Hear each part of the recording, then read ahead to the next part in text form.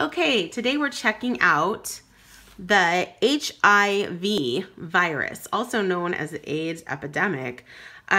This one is actually pretty cute. He has a little embroidered red ribbon to support the HIV cause.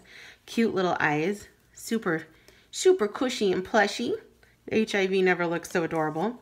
But most importantly, it has this awesome tag that'll tell you about HIV so you can learn how it's found. It's found in bodily fluids, can be transmitted when you come into contact with another uninfected person's broken skin or mucous membranes, and the most common means of transmission by far are sexual contact, sharing needles, or during pregnancy or birth of HIV-infected moms, through breastfeeding or after birth. That's interesting.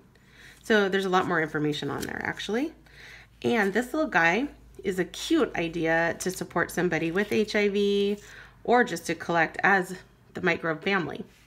And I will put the link so you can grab him below.